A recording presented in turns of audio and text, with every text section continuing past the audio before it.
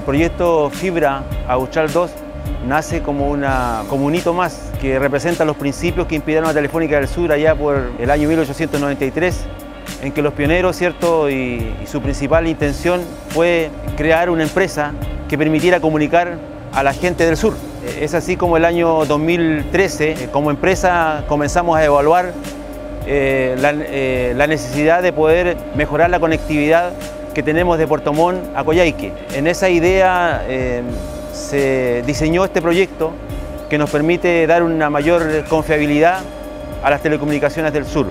The Intrepid was brought down here in southern Chile, in the Gulf of Corcovado area, so that we can install a new fiber optic cable system that is for TelSur, and basically the cable is from NSW and we loaded it in Germany.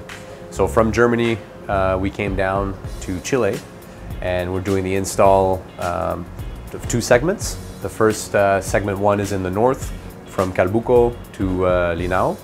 It's 38 kilometers. And then the second segment is a longer one. It's 354 kilometers and it's from Chacabuco all the way to the shore end here in Cayon.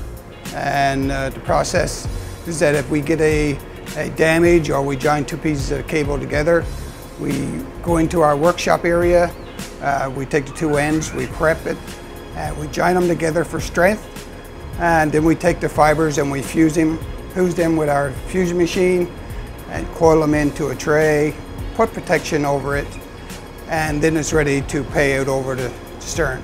Before we pay it out, we use our OTDR, which is up here, to test the fiber to make sure that there's no attenuations over and above the spec as put out for it by the client or the manufacturer.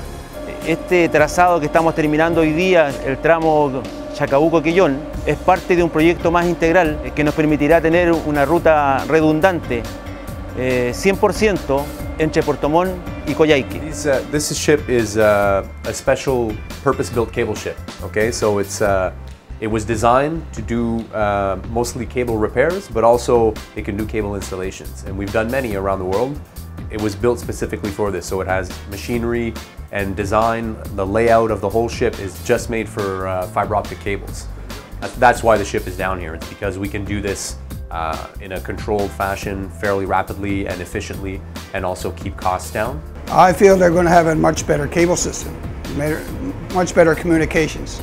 Fiber is a very, very good system. It's going to make things a whole lot better with regard to internet. Everything's going to be much faster. Cell phones are going to be much better. Everything. So it's good. People are going to love it. Lo único que nosotros esperamos como Telefónica del Sur es que nuestros clientes que van a recibir este nuevo proyecto, que gente totalmente dispuesta ha trabajado durante un año para poder tener un resultado positivo y que redunde en mejores comunicaciones para el sur. And it's great to be able to now communicate or bring them the communication, high-speed internet and better phone communication that can then carry on further south, and that'll help get Chile more connected, bring everybody together.